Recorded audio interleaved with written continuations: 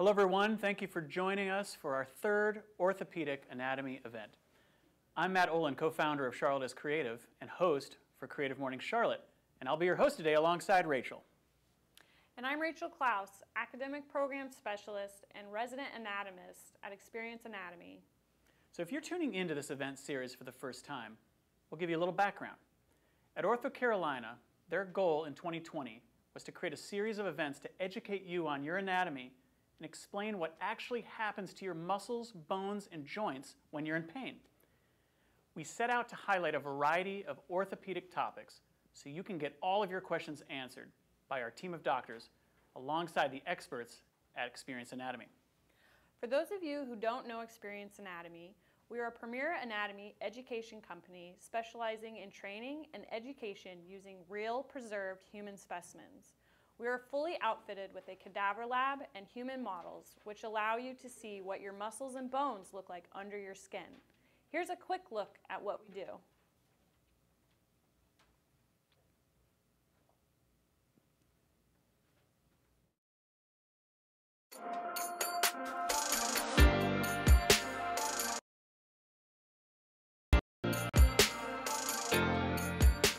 Welcome to Experience Anatomy, where we're dedicated to providing the highest quality anatomical specimens for all levels of training. This is our classroom and conference center designed for intimate learning, virtual sessions, and larger panel discussions.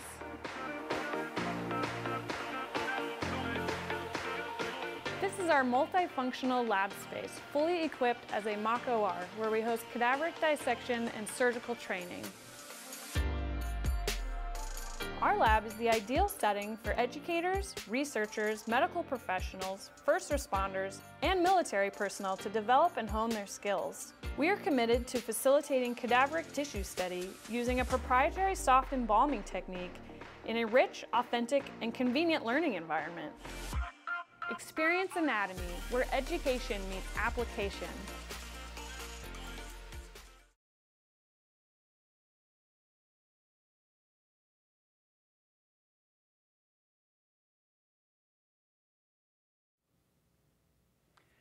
Now, with the recent changes in our world, this program has been adjusted to be a completely virtual experience, so you can tune in where it's convenient for you. The entire video will be available after the event, so if you miss something, you can watch it back later and share it with a friend if you find the information helpful. Now, today we'll be discussing ailments of the spine. We'll touch on spinal stenosis, scoliosis, spinal decompression or fusion, and disc replacements and injections. We'll discuss what that means when it comes to your care and what your appointment and potential treatment can actually look like. And if we have any time left over, we'll bring my wife in to discuss why I didn't have time or the spine to talk to the car salesman down further in price last weekend. This is a virtual event streaming live on Facebook and YouTube. So this is your opportunity to ask our spine doctors anything. We've got a panel of physicians ready to answer your questions at the end. If you already know what you want to ask, comment in our live stream below on whichever platform you're watching, and we'll be sure to discuss. Now let's meet our panelists. Hi all, thanks for joining us today. Why don't you all introduce yourselves here so we can get to know you, where you typically see patients, and any other information that you'd like to share about yourselves. And let's start with Dr. Chasness.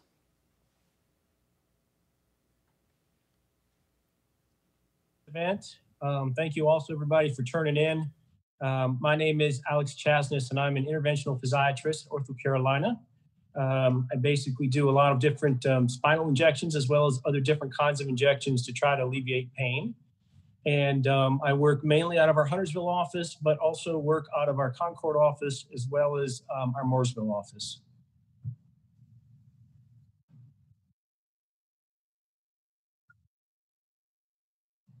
Hi, this is Tony Kwan. I'm one of the orthopedic spine surgeons at the Ortho Carolina Spine Center, primarily seeing patients that are uptown location on Randolph Road, as well as in Pineville.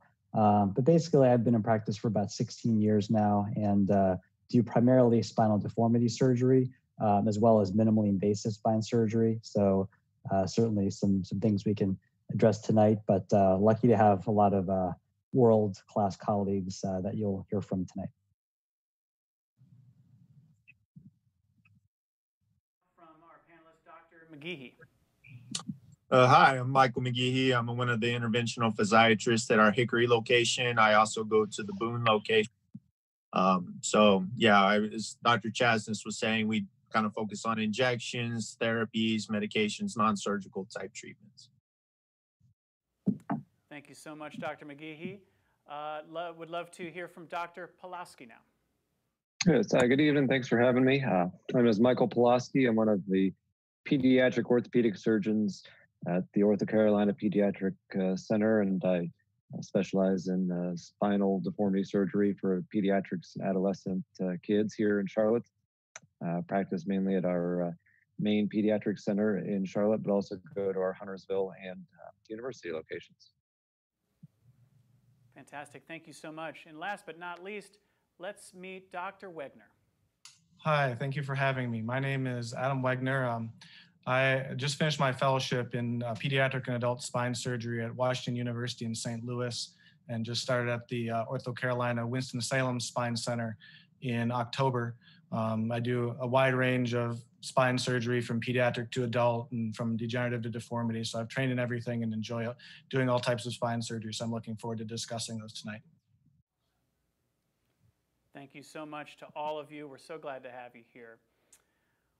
All right, so now that we've met our panelists for tonight, if you have a question, please comment on the live stream below and we'll tackle those at the end. Now let's take a look at our first segment with Dr. Chasness as he touches on back pain and what your next steps might be moving forward when consulting an orthopedic specialist.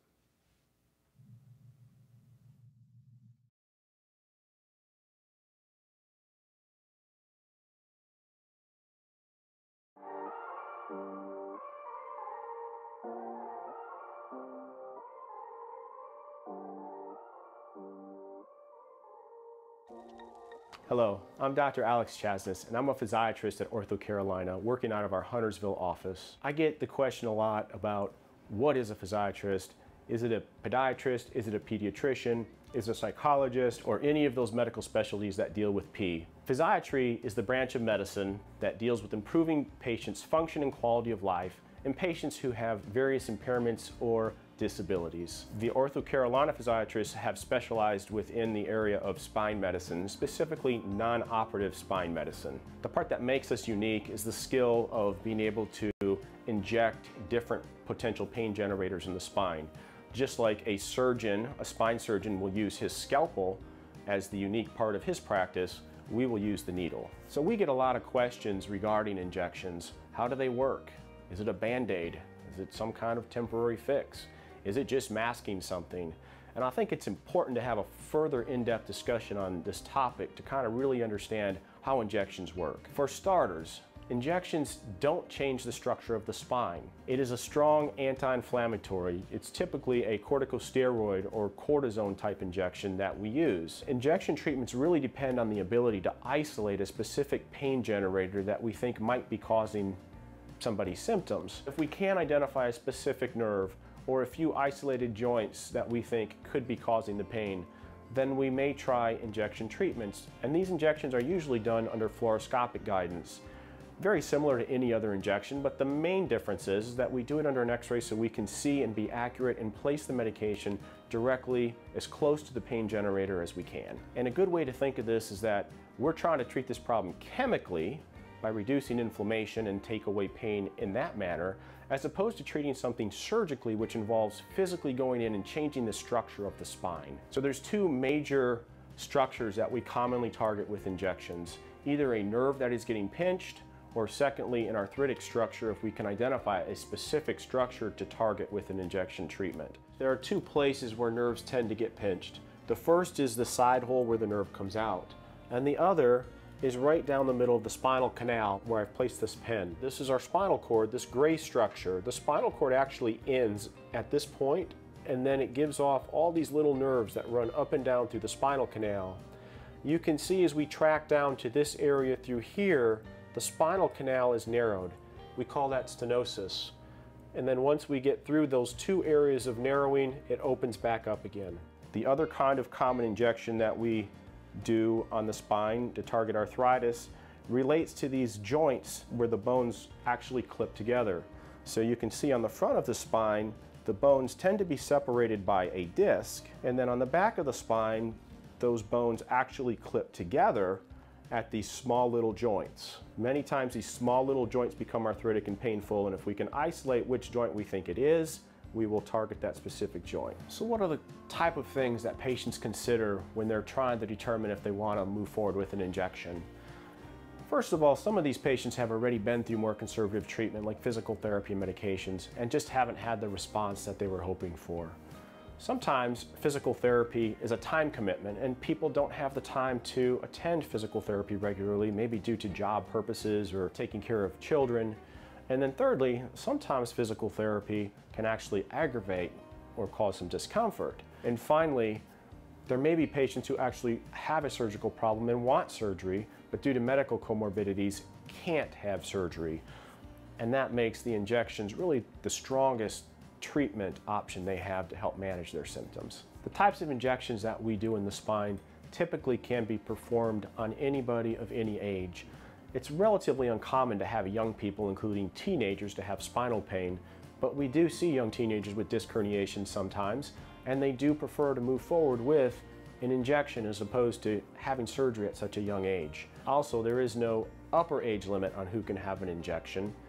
At times, elderly people tend to have some cardiac or vascular issues and may end up on blood thinners, and the only requirement is that we do like to have them off blood thinners before we stick needles in their spinal area. Patients never need an injection. It is completely elective depending on whether they want to try it and whether it helps them. How often can they get injections? There are some rough guidelines that have been put forth by spine societies and organizations that try to guide us with that. Their recommendations suggest 3 injections in about a 6-month time frame or 4 injections in a year. But most importantly, I just tell patients we're going to use good judgment. And if something tends to provide very good, beneficial, relatively long-lasting relief, I'm okay with repeating it every so often, particularly in patients who may not have other treatment options available. So what can a patient expect when they have an injection? Patients typically will walk in for the procedure and they walk out within 10 to 15 minutes of the procedure. Their only restriction is usually to avoid driving for the first couple hours until the lidocaine anesthetic has worn off the nerves that control the leg.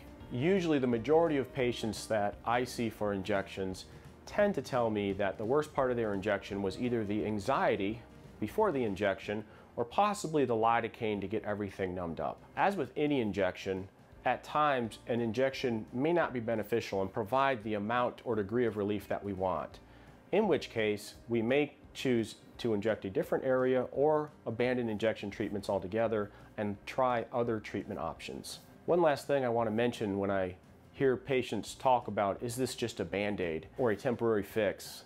They seem to be focused more on what a picture might show, or maybe somebody told them they had a bone spur, or possibly they read an MRI report that said they have a disc bulge. And they tend to focus more on what something looks like, and in reality, we don't treat pictures. We treat pain and we treat symptoms. If we treated structures, everybody would have an endless number of spine surgeries performed on their body from the neck to the low back over the course of their lifetime, and that's not reality. So in conclusion, if you're having spine pain that interferes with your quality of life and you're wondering whether there's something else that can be done, either surgical or non-surgical, make an appointment to either see me in our Huntersville or Mooresville office or even one of our Ortho Carolina providers. We now offer online scheduling.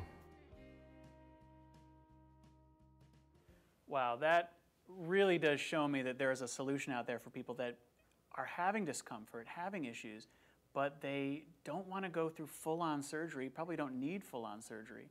I know my sister has actually experienced some of this too, and her experience has been really, really great. She's found relief from her back pain? She has, and I know when she first started experiencing her symptoms, the fear was, oh, I'm going to have to go through full-on surgery and the recovery that goes with that. And then this became an option for her, and it's been a great option. Yeah, so it sounds like injections really can relieve some anxiety and tension that goes along with having to pursue back surgery, and potentially can eliminate the need for back surgery altogether. Yeah, it's pretty amazing. Well, for those of you just joining us, you're watching Ortho Carolina's third orthopedic anatomy event presented with Experience Anatomy. So, Dr. McGeehee, I have a question for you. Are spine injections painful, and what can you do to prepare for them? Yes, spine injections typically hurt. I mean, we use lidocaine to try to numb it up to some degree, but you are putting medicine on a nerve that typically is irritated or a joint that's irritated. So that's part of what it's going to be. It's typically, is the injection going to be better than the pain you're suffering most of the time? If you're not having any pain, you don't need us. So as far as, things you can do ahead of time, try to get a good night's rest, eat a little something the day of. We don't put people to sleep for the injection, so you don't have to not eat. We tell that to people who frequently don't eat anything and then already come in not feeling too great. So we talk our patients through it. That's a big thing, explaining, look, this is going to be a stick and a burn, kind of like the dentist office. You numb it up and then you feel pressure. But yes, the injections hurt. You be honest with people and let them know that there is some pain associated with the injection, but the goal being that we're going to get your overall pain level down. Gotcha. Well, thank you, Dr. McGeehee. And just a reminder that if you have a question out there for the panel, please add it to the live stream chat below, and we'll tackle those at the end. Okay, now I'm going to toss it back over to Rachel in the anatomy corner for a hands-on demonstration before our next segment begins. So hello, welcome to the Anatomy Corner. Before we head over to our next segment, I'm going to show you just a little bit of anatomy using our specimens here at Experience Anatomy. So I have a few vertebrae here. Vertebrae are the individual bones that make up the entire spinal column, and they're shaped kind of funny. There's the vertebral body, which is this round part here. It's the meat of the vertebrae. If you look at this specimen here and this specimen here, you can see where the vertebrae are, but we've cut them in half. So you're looking through the vertebral canal, which is this hole. And this hole is where the spinal cord resides. So if we see here, we see the spinal cord running along through the spinal canal within the vertebral column on this specimen. And over here we see the spinal cord running through the vertebral canal over here on this specimen. And so you can see how deformities in this vertebral canal, here are two vertebrae stacked on top of each other, could cause impingement on a nerve or disc bulging into the spinal canal, causing pressure on the spinal cord. And this can cause different symptoms depending on where this occurs. So if we look at a spinal cord, this is what the spinal cord looks at. This is the head end. This is the tail end. And the spinal cord itself runs all the way down, and it ends, the cord itself actually ends at about the level of your belly button in your back. And then the contents of the spinal canal consists of spinal nerves, which run out to your legs. So depending on where you have impingement, if it's on these spinal nerves exiting the spinal canal or it's on the spinal cord itself, you might have different symptoms in your arm, in your thorax, or down in your leg. And here's an example of the nerves that branch out to travel down to your leg. The sciatic nerve is a big nerve that a lot of people have trouble with. You can see here. And this provides all the sensation and motor innervation down the length of your leg. So our next segment is visualizing some anatomy using the anatomage table. CPCC was kind enough to let us come in there and do some visualization of the spine. So let's go look at some virtual anatomy.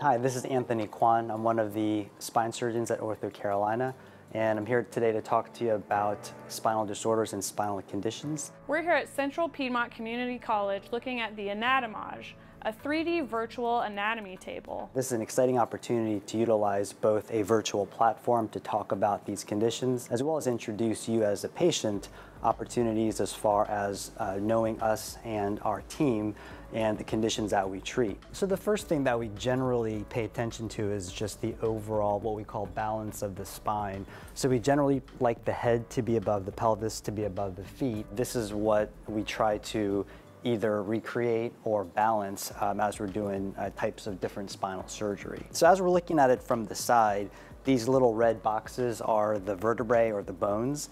These white cushions in between are considered the discs, and essentially in the spine they function as shock absorbers for the back and for the vertebrae. So now that we've looked at what a normal spine is, I think it's helpful to kind of know why one of you might seek one of our opinions and evaluation. And the primary reason why someone would come to see us is pain. That's usually the top of the list as far as symptoms go. And just because you hurt your back lifting a couch yesterday doesn't necessarily mean that you have to rush to see a spine surgeon, but certainly pain that's prolonged and not getting better with the usual means, anti-inflammatories, rest, ice, so forth, would be a potential reason to come see a spine specialist. Usually it starts off with a questionnaire or spine form that'll kind of go over a lot of the typical symptoms and conditions that we may be able to identify and treat, and that would be kind of step one. The second step is usually a physical exam, so we would have one of our providers examine your muscle strength, look at your spine, examine your reflexes and your sensory exam to see if there are any changes that we can detect. Oftentimes at this stage we're maximizing our conservative care, so physical therapy, short-term anti-inflammatories, exercise programs. These are some of the things that we'll institute usually for kind of patients who have not had any formal treatment. Being a specialty center, we also see patients who have run the gamut of all these options and have done injections, have done therapy, and are here kind of for that next level of care. And that often means surgery at this point. And really the goals of surgery are fairly simple. It's really three things that we would operate on. One is nerve compression. So if you have a pinched nerve, the goal is to unpinch that nerve. Number two would be instability. If bones are out of place, the goal would be to stabilize that area. We call that a spinal fusion as far as potential surgery goes. The last would be deformity correction. And if we have a spine like this that is crooked and not in the right position, we often will utilize different surgical techniques to correct spinal deformity and make the spine straight. So at this point, what we'll do is actually look at real-life examples of potential spinal pathologies and how they would present and how we would evaluate and treat these conditions. So this is a CT picture of a spine that has a few problems. These little things over here are bone spurs or osteophytes, and these are indicative of degeneration and wear and tear of that disc as well as the vertebrae. As you can see, you may not be a surgeon, but you can certainly appreciate that the spine is crooked here. And this curvature is what we call scoliosis. If we're looking specifically at this disc, we can see that the disc up here is more higher than it is down here, and we get this asymmetric collapse of the disc. And not surprising if this side has less cushion, that's the side that we're going to see the bone spurs or the osteophytes on. The nerves that are right back here can be affected by these bone spurs and can cause further nerve compression and pain symptoms associated with a pinched nerve.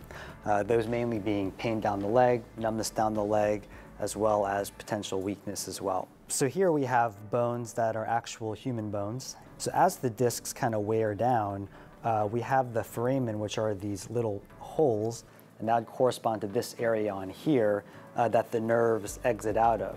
So as the disc wears down, we have a squeezing of that hole, and all of a sudden the space for that nerve becomes very narrow to the point where you can get nerve compression. So as far as treatment goes, we typically would start off with physical therapy as well as anti-inflammatories, mainly to get some of the inflammation down as well as get their back stronger and have our dedicated physical therapists to really work on the back. The goal is to increase mobility, strengthen the spine, strengthen the core so that it can take some of the pressure off the discs and support the spine better. And we often find that 90% of the time, that's all that patients need. Now, in those 10% of cases where patients may come back and they've been diligent with therapy, they've tried anti-inflammatories, oftentimes the next step would be injections. Usually these injections can provide somewhat dramatic relief for patients, especially if they have areas of nerve compression and nerve inflammation. So we'll switch gears now to the neck, and this is a rendering of the most common surgery that we do in the cervical spine or the neck. So this is what's commonly referred to as a cervical fusion, and we often will identify the disc as a most likely culprit, but we also can see bone spurs or arthritic conditions that can cause compression of the spine as well as the nerves. So in this approach, it's actually a little bit unique in the sense that we go in from the front of the neck. We're not having to really cut muscle, cut bone to do this type of surgery. So when we talk about surgery, as we're going in from the front, we'll actually go in there and take out the herniated or ruptured disc and often place a spacer to maintain the separation between the bones. And to keep things in place, we'll utilize a plate and screws to put up front to stabilize the spine. This is the most common surgery that we do and often one of the most successful. Just as a reference point, this is the surgery that Peyton Manning had done, and he was able to turn to professional football. And we have a lot of high-level athletes as well as weekend warriors who can get back to full activity after these types of procedures. So this concludes our orthopedic anatomy series on the spine. I'd like to personally thank CPCC and our partners at Experience Anatomy for allowing us to utilize this amazing technology.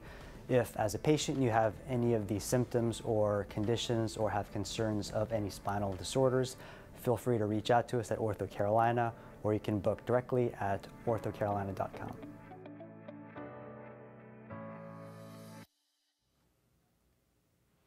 Wow, that was pretty informational. So I guess it's worth noting that orthopedic spine surgeons are operating on the bones and the joints of the spine, and they're not touching the spinal cord or the nerves exiting the spine. I mean, that's what I'm finding so interesting about this, is that we think of this superhighway of your spine and everything that does in our body. I think people are very nervous about it, but it's like, what's that? They're nervous about it. They are. Oh, good. Very good. But yeah, there are some misconceptions. It is on the bone, this work that you're talking about, not necessarily the actual spinal cord. Yeah, and they're just opening that highway. They're expanding that highway so that the nervous pathways can flow and operate the way they're supposed to. Yeah, no doubt. Well, Dr. Wegner, here's a question for you. What are the known causes for spinal stenosis, and can you prevent it? Well, the most common cause of spinal stenosis is degeneration of the spine. So it's a combination of your genetics, how much bone you make when you have wear and tear on your spine. Could potentially be from traumatic causes. And then there are other factors. Some people's spinal canals are naturally bigger and some are smaller, so they have more room in case there are bone spurs or disc bulges. But the main thing is bone spurs and arthritis and disc bulges that can press on the nerves. Gotcha. Thank you. Well, Dr. Pulaski, because you specialize in pediatrics, I'd like to ask you, how are spine care treatments different for children, and what do parents need to know when their child has back pain or a spine condition? In kids, a lot of the etiologies of the pain are muscular in nature. Luckily, they don't have degeneration or arthritis at the young age, so a lot of times pain can come from growth, a recent growth spurt, also activity. We see a lot of activity-related pain in terms of sports or underactivity. So there are kids who are very active who can have a lot of back pain and strain on their muscles. And kids who are underactive who have weaker muscles, weaker core as well can also have back pain. But luckily, it's usually not structural pain like we'll see in adults. And it can be treated conservatively with simple at-home exercises, anti-inflammatories, some stretches as well, and simple non-invasive modalities. Great. Thank you so much for that insight. Anything else you want to add in before we move on? Normal in kids. A lot of people think that kids don't get back pain, and if they do, that it's abnormal. But believe it or not, there is an amount of pain that is normal, especially in active, growing children and adolescents. But now, if it becomes pain that's every day or interfering with their activities at home or in sports, and that's a reason to get checked out. Well, thank you all so much. And if you're just now tuning in, welcome to OrthoCarolina's third Orthopedic Anatomy event presented with Experience Anatomy. It's really cool to get a behind-the-scenes look at this amazing work. And folks, if you like this type of content, OrthoCarolina has live-streamed a few smaller procedures before in the OR, and you can check those out on OrthoCarolina's Facebook page. Now, please do submit your questions below if you're watching live, because right now we're going to move to our Ask a Doctor segment to get all your burning spine-related questions answered by our panel, which makes me wonder, is burning spine an actual condition? I guess we'll find out if someone asks. What sort of questions do we have, Rachel? Yeah, so the first question is, if pain injections don't work, what are the remaining options available before considering surgery? Well, if injections don't seem to help, I mean, typically you've tried therapy before that if you can. Typically kind of the treatment are therapies, injections, medications. If none of those things help and there is a surgical indication, then usually surgery. So there's not necessarily a lot of options. If you failed therapies, you failed injections, at that point it's probably time to at least talk to a surgeon to see if that's a viable option. Yeah, this is Tony Kwan. So, I mean, I think surgery should certainly be the last option for most people, but usually a lot of times the patients that I see have already seen doctors like our physiatrists who practice non-operative medicine. So oftentimes if you hurt your back, most people get better. So just because you twisted your back a few days ago doesn't automatically mean that you need surgery. A lot of times we'll recommend the typical treatments such as anti-inflammatories, rest, activity modification. If that doesn't work, oftentimes we escalate it to advanced imaging such as MRIs, CAT scans, which then may lead to injections. But if that doesn't work, then I think that's when we start to entertain surgery, but oftentimes that can be months down the road. Obviously, there are conditions that if there are neurologic issues, weakness in the leg, the feet, walking, gait imbalances that indicate a more serious problem, that might make that referral a little bit more urgent, but certainly from a pain perspective, most patients are able to be managed without surgery. Great, thank you for that. This question is for Dr. McGeehee or Dr. Chasnis. Are there any conditions that could prevent a patient from utilizing spinal injections? I think there are very few things that prevent us from attempting an injection. I think a lot of times the bigger question is, are we really dealing with something or seeing something that's going to respond favorably to an injection? But as far as, are there things that preclude us from trying an injection? There are very few things. I think the biggest thing is if somebody is on a blood thinner, particularly a heavy duty blood thinner, that's usually a situation that we don't want to be sticking a needle in the spinal area just in case it does cause some bleeding and a hematoma down in the spinal area. That's the last place you want to bleed. It's really not like you just bleed on your skin and you wipe it off. There's really no place for that blood to go, and it accumulates and it can start to pinch on things like the spinal cord or other nerves and potentially cause catastrophic neurologic damage. So outside of that one situation, I'd say we can attempt injections in most situations, assuming we see something in a problem that injections are typically amenable to fixing. Great, thank you. This question's for Dr. Wegner. What are some misconceptions of spinal surgery? Well, I mean, I think a lot of patients come in and they think that any kind of back pain can be fixed by a surgery. And oftentimes they're not willing to try anything else. They think, I just want a surgery. I don't want a Band-Aid. I don't want an injection. I don't want anything else. And, I think that people need to realize that it's sort of the last resort. Like we've talked about, I wouldn't want a spine surgery until I would have tried all those other things, because 99% of people who have back pain can get better without surgery. And back surgery definitely does have risk. It's not like you have a surgery and your pain will go away and then there's nothing else to worry about. So, we definitely want people to go through physical therapy, injections, and all those other things we talked about before we even discuss surgery. Yeah, and I'll say the other side of the coin is, if you listen to, Steve Kerr, the coach of the Golden State Warriors, who, famously said, never have spine surgery if at all possible.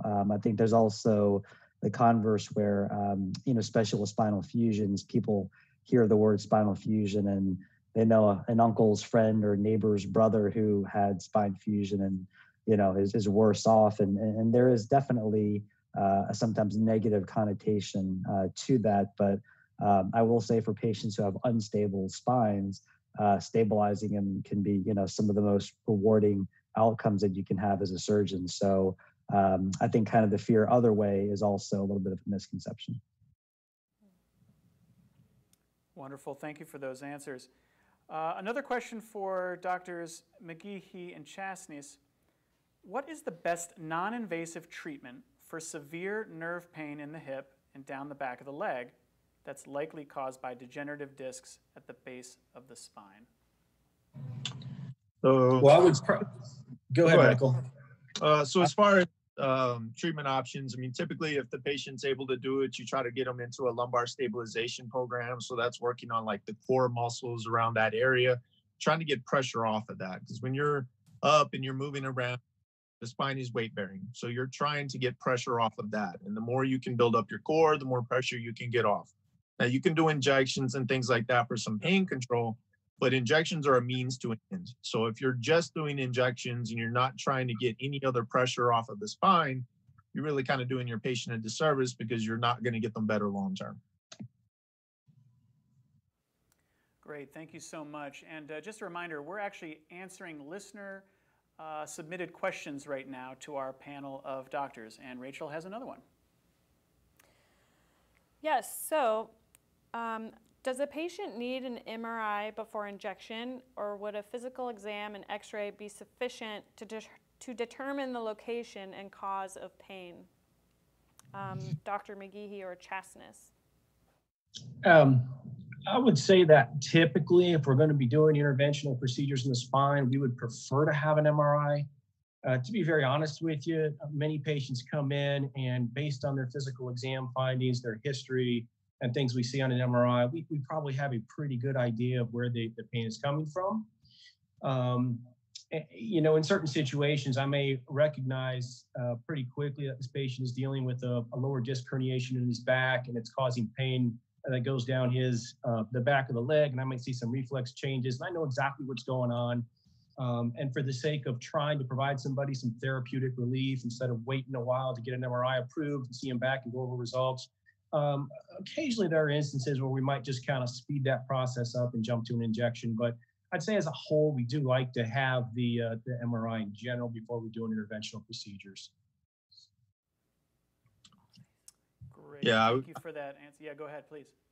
I would agree. The x-rays can be helpful for certain things because you can do them weight bearing, whereas in MRI, you're not necessarily weight bearing. So you can see certain movements in the x-rays, but you can't see nerves and you can't see the actual disc themselves on x-rays. So to be able to see all of that and have a better picture of what else going on, like Dr. Chassis was saying, we'd really prefer to have an MRI if possible. Great. Thank you for that information. And what's trending over here are conservative treatment questions. But as we go through these submitted questions, we, of course, welcome any of the doctors, including the surgeons, to chime in with some insights. Now, this next question is for our surgeons. And the question is, how does someone prepare for spinal surgery? Yeah, I think that's a really interesting question. I mean, there's usually a lot of anxiety surrounding a spine surgery, and I think that's actually normal. Working around the spinal cord, working around the nerves is a big deal. So I think making sure you have all of your questions answered, write down your questions before you go to the doctor, because inevitably you're going to forget them when you get there. Ask if they have any information booklets or recommended websites to look things up, and make sure that you really understand what the surgeon is doing before you go into the operating room to sort of quell that anxiety and allow you to ask all the questions you need to answer. Okay, certainly that would help ease some anxiety walking into spine surgery. Another question about spine surgery is, what does the rehabilitation process look like? And is there any special equipment needed post-op, like a back brace or anything else? I think it depends on the procedure. So certain disc procedures like a microdiscectomy, there may be just a period of letting your body recover, which for me is about 2 to 4 weeks, and then starting physical therapy. Other patients who have big spinal deformity surgeries often need rehabilitation or in-home therapy just to get them mobilizing and walking. And then that kind of leads to more strengthening and conditioning afterwards. So as far as special equipment, other than a nice pair of shoes, I think that's about it. But as far as what we advocate initially is really walking as much as possible after surgery. Great, thank you so much. This is more of a general question. What is stenosis in the soft tissue? And that's for anyone who wants to answer that question. I'm not really sure what that question means. Stenosis is a word that we throw around a lot, and most people don't really know what it means, but it really just means narrowing. So generally we think of that narrowing being within the spinal canal. I'm not really sure what they mean by in the soft tissues. Maybe someone else knows what that is.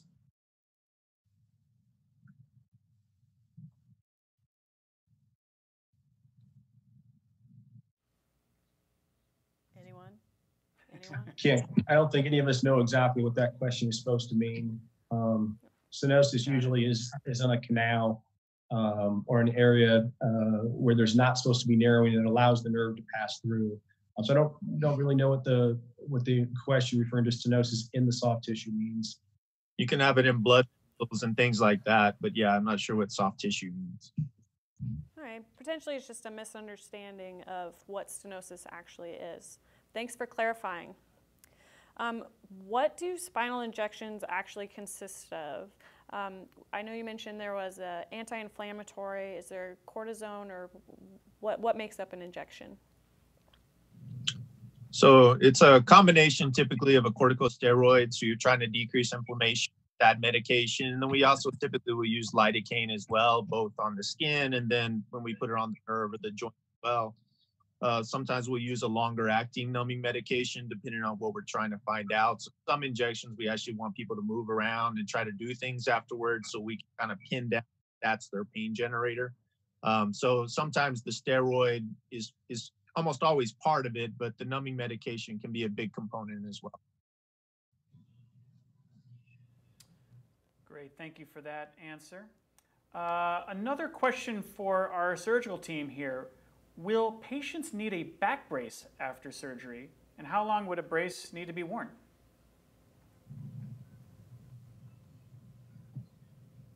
Typically, I don't usually brace my patients after surgery unless there are traumatic conditions, but usually we try to avoid bracing if possible in most post-surgery patients.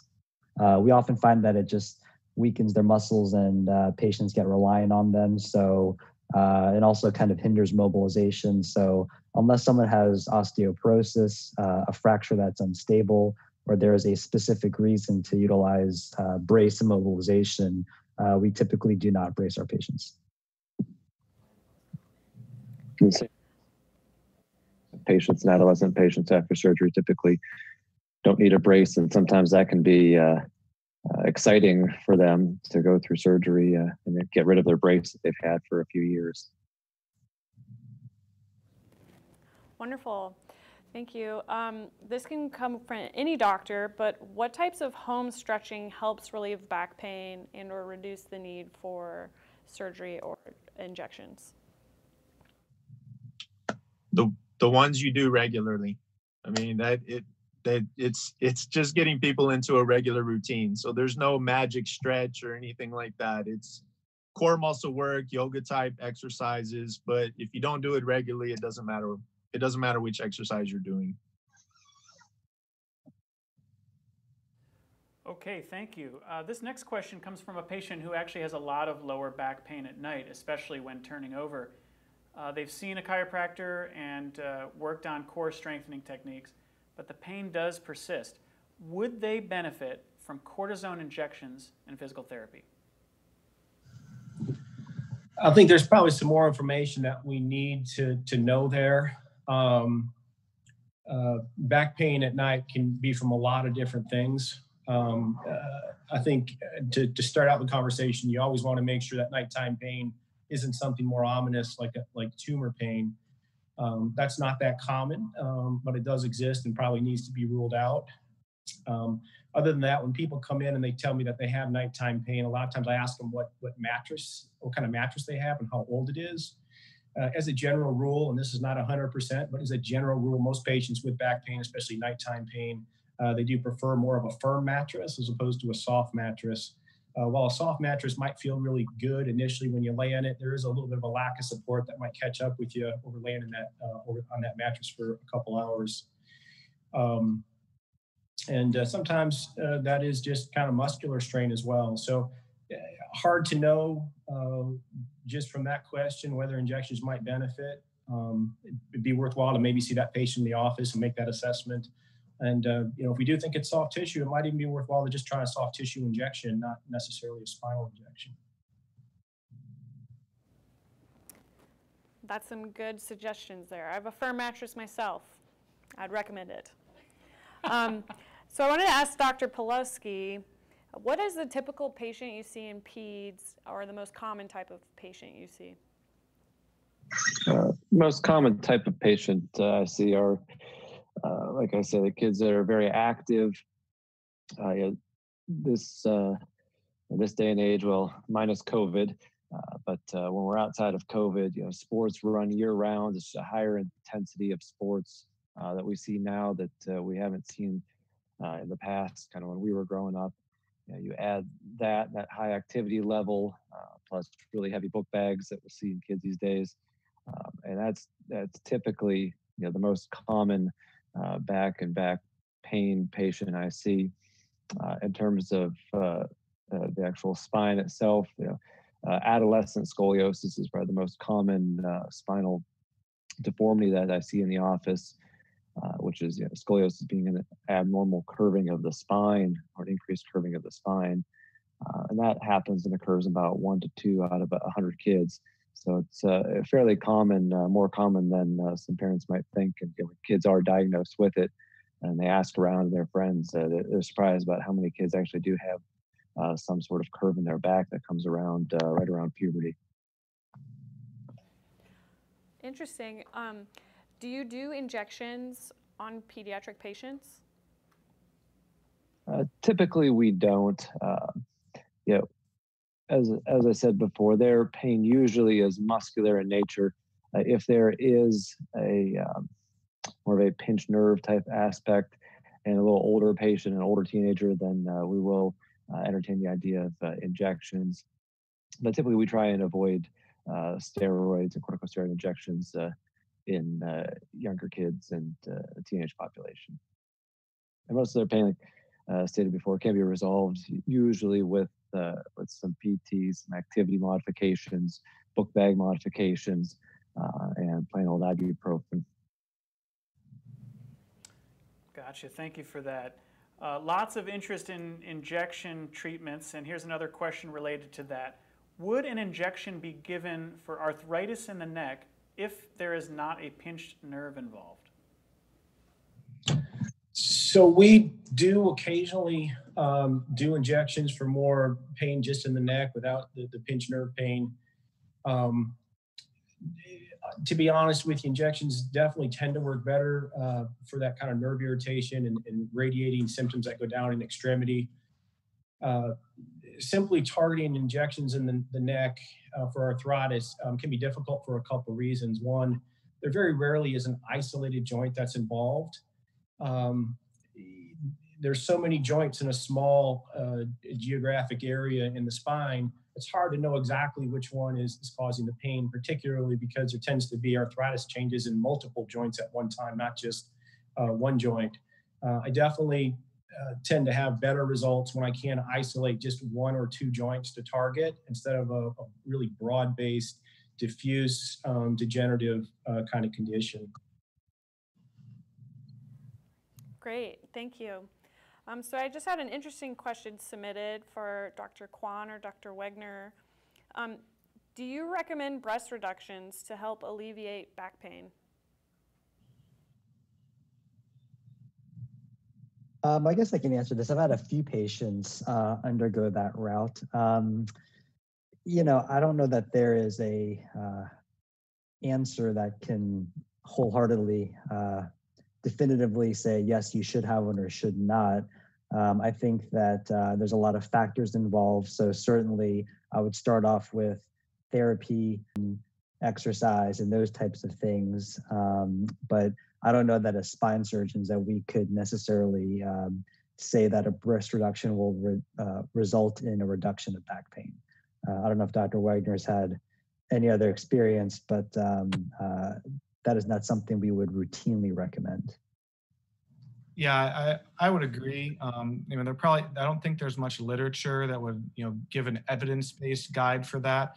There's so many things that can cause back pain. I would want to be sure to rule out any other potential cause before I'd recommend that as the one solution. But that being said, I have seen some patients who have had the procedure and they say their back pain feels better. So it probably does work for some people. That makes sense. All right, so here's a question. How long does it take annular tears to heal? And once healed, are those areas susceptible to tear again?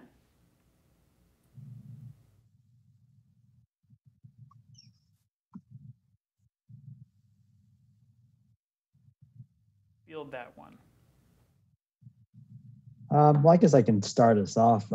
You know, I don't know that, you know, we think of annular tears as just weakening of the outer layer of the disc. So it's kind of like having a pair of tennis shoes that have just been scuffed or worn down. So as far as it healing, oftentimes patients can be totally asymptomatic and have an annular tear still shown on an MRI. So as far as if they do tear, the answer is they heal to a degree. But it's not like a paper cut or a slice on your finger that just heals up and goes away completely. Usually an annular tear is a result of degenerative changes. Then we kind of see that on an MRI. But maybe one of the physiatrists can enlighten us as far as what their experiences have been. Yeah, I would agree with what Dr. Kwan said. You know, it depends when you ask that question, what you're thinking of. If your idea is by looking at an MRI, does the degeneration changes, and that includes the annular tear, does that change on a future MRI? And it usually doesn't.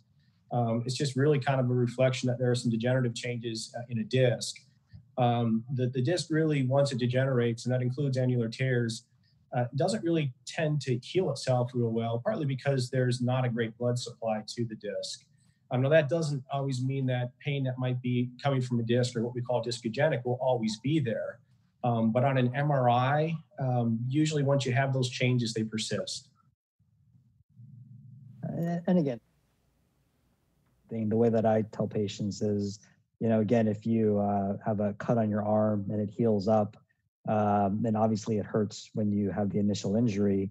You know, 5 years down the road, you look down and you have a scar. That scar is there, but it's not painful. So just because you can see an annular tear on an MRI, whether it's initially or years down the road, you know, that doesn't always equate to pain. It's helpful to know that some things that might sound alarming to us lay people actually aren't necessarily a serious issue. I have another interesting question that came in. It says, there's a lot of back pain associated with pregnancy. Is it possible to see long-term damage to the spine from pregnancy? And if so, what solutions are recommended?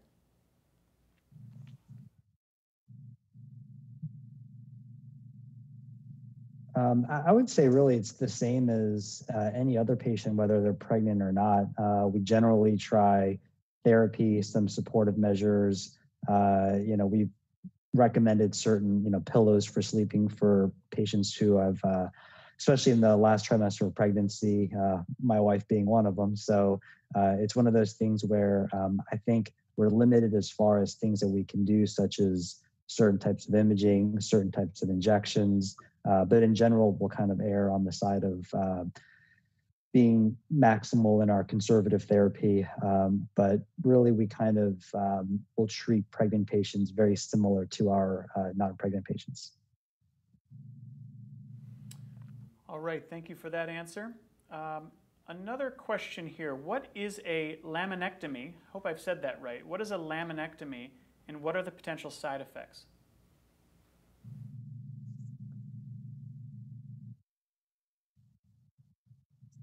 That's a very good question. And so, a laminectomy, the lamina is the part of the spine that is above the spinal cord closest to the skin on your back. So when you go in from the outside, you have the spinous process, the lamina, and then you see the spinal cord. So it's the easiest part of the spine that we have to access to try and take pressure off of the nerves. And so there are many different techniques to do a laminectomy, but in general, when there's compression of a nerve, you go in and take that bone out to take the pressure off. And I think to piggyback off the exceptional video that Dr. Kwan did, he talked about there are 3 reasons that we do spine surgery: to decompress a nerve, to address instability, and then for deformity. And so when you do a laminectomy, you have to keep in mind those other 2 things. You have to make sure there's no instability, so we use x-rays to do that. And you have to make sure there's no deformity, because if you do a laminectomy in those settings, it can certainly change the stability of the spine. But if you have just isolated nerve compression without any deformity or without any instability, a laminectomy can do very well. And it's also technique dependent. You have to be careful when you're doing the surgery to not take too much bone that could potentially destabilize the spine too. But when done correctly, it's an extremely effective intervention. Yeah, I think all those points are great points. I mean, the goal is to unpinch the nerves, but as Dr. Wegner alluded to, it's kind of like a game of Jenga. You take away too much and everything kind of falls apart. So, there certainly is an art to it, but the goal is essentially to unpinch the nerve. Wonderful, thank you.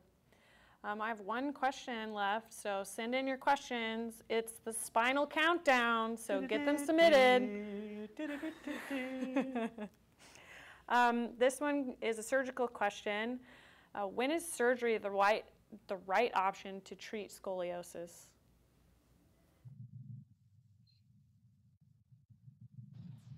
I could talk from a pediatric and adolescent standpoint.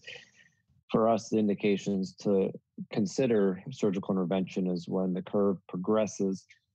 It's about 45 to 50 degrees. That's when we start having the talk that there are risks that this curvature and deformity will continue to progress into adulthood. And so that's when we start discussing surgery. There's not an exact number or degree of spinal deformity where you have to have things done. And that's what I tell patients is, it's not like an appendicitis or a heart attack where you got to go to the hospital and get this fixed if you have this issue. So we have time to prepare, but typically that 45, 50 degree range, if they've tried bracing and it's progressed, and they've tried physical therapy and they're still having pain and their curve's getting progressively bigger, once it starts getting in this 45, 50 degree range, we start having surgical discussions on what it entails, risks versus benefits, that such. And that's for pediatric adolescent scoliosis. Yeah, so once they kind of leave Dr. Pulaski's office, 10 years down the road, they'll often, see someone like myself or Dr. Wegner. And just because you have curvature in your spine doesn't mean you have to have screws and rods to fix it. So in the adult population, the scoliosis is often associated with other conditions such as spinal stenosis, instability of the spine. And so for us, it's mostly pain and dysfunction. We often will see that as curves progress, it's associated with increasing symptoms, inability to stand up straight, pain that goes down the legs when patients are standing or walking, even to the point of having nerve deficits. So I think as far as our surgeries go for spinal deformity, it's more the pain dysfunction versus purely a number or a degree of curvature. I know I have plenty of patients who have 50, 60-degree curves that are very functional and have minimal pain. And these are patients that I'll see yearly or every year. And if there is progression, we may consider it. But as long as they're active and can do the things that they want to do, we generally discourage surgery. I think I'll piggyback off what both Dr. Pulaski and Dr. Kwan said, in that, the time to do a deformity surgery for me is when the patient tells me it's time to do the surgery. I don't ever pressure a patient into doing the surgery. They basically have to be symptomatic enough that they're willing to undergo quite a big hit to fix that pain. And even in kids, I think it's a little bit more numbers based, but still they have to be ready for the surgery because it is a big psychological and physiologic hit that they have to be ready to deal with. Understood. Thank you for that, all of that insight. Here's another question that just came in about injections. The question is, what are the long-term effects of pain injections? Could a patient have injections done periodically over a decade or more? You could. The one that you're looking out for is things like osteoporosis, just long-term use of steroid. You could, as long as you're spreading out the injections, you could do it over a period of 10 years. You wouldn't want to be doing it all the time during that period. If you're getting good relief for a period of time and it's improved your quality of life to the point you're happy where you're at, you've avoided surgery, that sort of thing. Yeah, you could do injections on and off for as long as you have to. So I would say that is a question we get frequently. Most patients are familiar with, a lot of them are familiar with steroid side effects, including that it can promote osteoporosis. And what I usually tell patients in that situation when they're worried about that is, let them know that yes, there are some bad side effects with steroid injections. Most of the time, the side effects, the significant side effects, are really related to people who are taking high dose of oral steroids like prednisone for on a regular basis for other conditions such as rheumatoid arthritis, lung disease such as COPD, lupus, that kind of thing. I'm not entirely convinced I've seen anybody that has had significant osteoporosis from getting an intermittent injection. Yeah, I'd actually like to address something that's sort of the converse of that question, which I see a lot in my surgical practice, is people say, I don't want injections at all. It's sort of the opposite of that. They say, I don't want a Band-Aid. And sort of Dr. Chasness discussed that in his video. But the analogy that I usually use is that, well, if you sprained your ankle and you take ibuprofen for a while and then get better, was that ibuprofen a Band-Aid?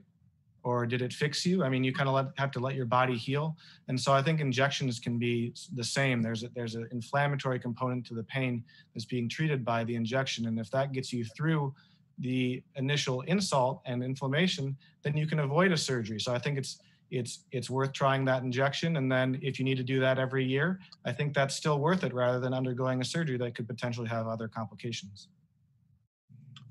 Yeah, I'd agree. And injections can be helpful for things like disc herniations too. People think if you have a disc herniation, you're always stuck with that disc herniation. Not necessarily true. There's about an 80% chance or so the body could take care of that on its own. Injections are just kind of a means to, like Dr. Wegner was saying, to get the pain under control enough that you can buy people time for maybe their body to take care of it, and you might be able to avoid a surgery. Certainly. So it potentially sounds worth considering. A few of you mentioned in some of your answers spinal instability. And what does that look like or feel like, or what is spinal instability? Yeah, that's a good question. So, surgeons, we talk about the concept of instability, and it can mean a couple of things. But we think of the spinal column or the spine as kind of a house, and essentially, if there's kind of a shift in the foundation, it can cause problems throughout. So, probably the most common spinal deformity we see is spondylolisthesis. And that's just kind of the $5 word for two bones shifting out of place. So, normally the bones and discs are arranged in a certain fashion that they're right on top of one another. And using kind of another analogy, the blocks that kids play with, if you put one right on top of one another, it tends to be very stable. And you kind of push one off to the side and it tends to be unstable. So, patients can experience back pain related to activity. The muscles have to work a lot harder to support the spine. And the other part is that the nerves kind of are right there where the bones are. So if the bones are shifting out of place, then you can get nerve issues such as nerve pain or numbness that go down the legs. But as far as when we talk about instability, again, the bones shifting out of place are probably the most common example of instability. Other ones such as scoliosis and so forth that progress and get worse represent a more bigger kind of global instability. But those would be the two kind of main categories. Great, thank you. Okay, here's a question from a listener who is saying, I've had a microdiscectomy on L5-S1. And now my L4, L5 is going down the same path. Other than strengthening the core, are there any other preventative measures to take to avoid spine surgery?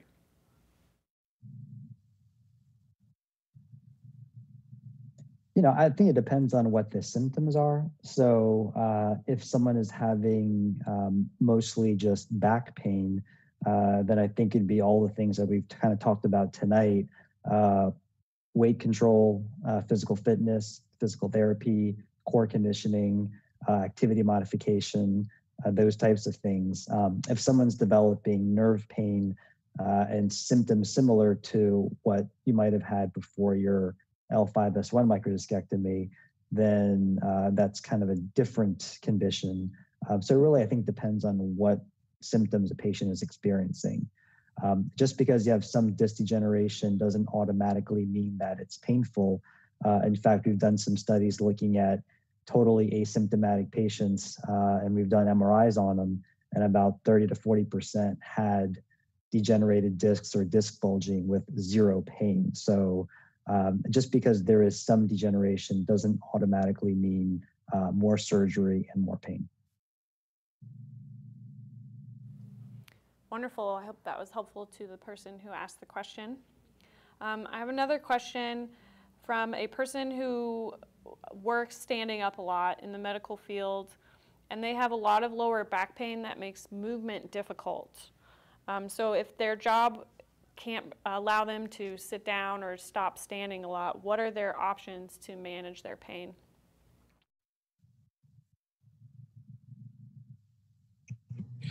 So a lot of the times when we're making a recommendation for treatment, it kind of relies on our ability to see if we can identify exactly, where that pain generator is coming from. And to be truthful, and many times with back pain, it's multifactorial or hard to isolate to a specific cause. That person right there, it's hard to know exactly what the cause of their back pain is without kind of examining them and getting some imaging. I do frequently tell people who are on their feet a lot and who have to walk a lot to invest in a good pair of shoes that have a good cushioned sole.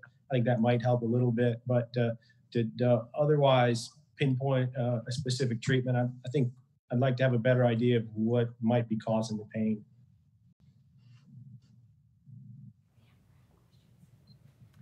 All right, well, I think I'm going to go rogue here and ask a question of my own. What do you think, Rachel? Should I? Do you have the nerve? Oh, very good. All right, to our esteemed panelists, here's my question. I have infamously bad posture. And in fact, a friend of mine actually gave me one of these devices recently that I think I'm supposed to place it on my back, and I don't know what it does. I think it's going to shock me every time it catches me slouching. But I guess my question is, what is the role of posture in creating longer-term back issues that may need, to be addressed either conservatively or with surgery down the road?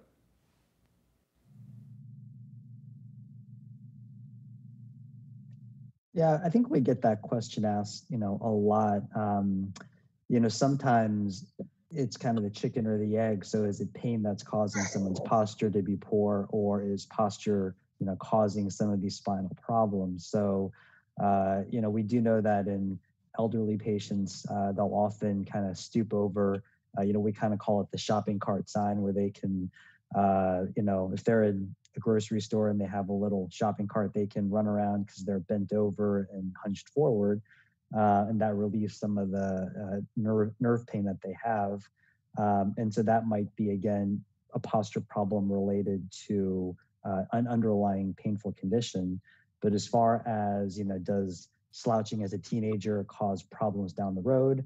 I don't know, Dr. Pulaski, if you can answer that, but I don't know that I have a great answer as a deformity surgeon. Yeah, I get that question a lot, Dr. Kwan, about the posture, especially as these kids are going through puberty and adolescence. Their body is changing so rapidly over a short period of time, especially females with breast development. And I agree with what you say. Is it the posture that causes the pain, or vice versa? Or just even without, some kids have kind of poor posture even without pain.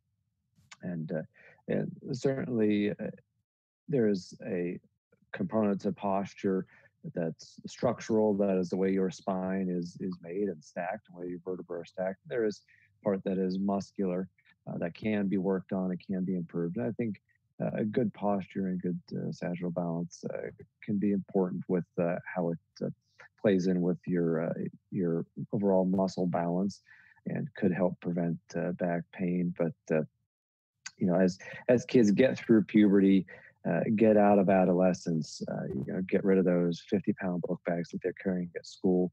Get out of the desk that they're in for 8 hours, or hunched over their computer for 8 hours a day. That their posture does tend to improve, and not all bad posture equals a lot of pain. So I think you're safe. Good. Maybe I'll hold off on strapping on the shocking device. Who knows? Well, first of all, we had 25 questions submitted, so thank you to everyone that submitted questions, and many, many thanks to our esteemed panel for sharing their wisdom and insight. And thank you for tuning in to this episode of Orthopedic Anatomy Series, Exploring Your Body from the Inside Out, presented by OrthoCarolina in partnership with Experience Anatomy. Well, we were glad to have you here today. And if you would like to learn more about what Experience Anatomy does, you can find us online at experienceanatomy.com. Rachel, I don't know about you, but I'm feeling a little taller after that. You? Definitely. Yeah, for sure. Thanks, everyone, and thanks to our panel.